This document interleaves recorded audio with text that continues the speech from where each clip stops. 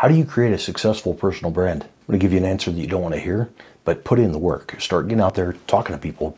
Make sure that you're seen. There's a huge shortcut to this if you either have money to spend or have time to spend. You don't have to have both. If you've got time but not money, get on your smartphone, start recording reels, short videos and stuff daily, posting to different social media platforms. If you've got the money, hire a company like Grand Junction 3D. Say maybe every 3 months you come in and we'll have 100+ questions written for you or bullet points to start talking about. And there'll be a little teleprompter down below here, and you can read through those bullet points and get topics to talk about. So you'll record basically 2 hours of video.